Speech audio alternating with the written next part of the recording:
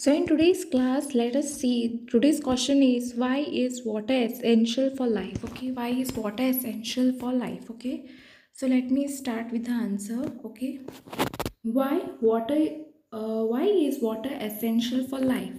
The answer is, now these are the importance of water. I have given you 2 points. Okay, first point is water is essential for biological processes taking place inside the cell.